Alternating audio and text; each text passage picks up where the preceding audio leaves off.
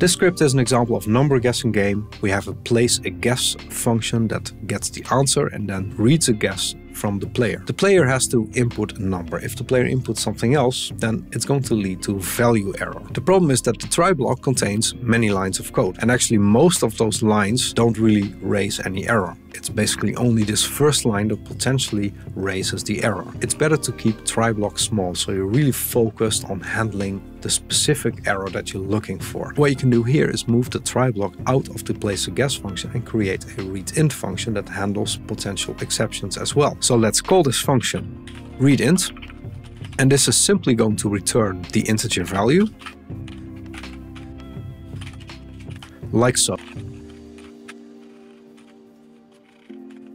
So now we have very specific error handling. We're only looking at this line of code for handling the error, and the place a guess function becomes much shorter and easier to read.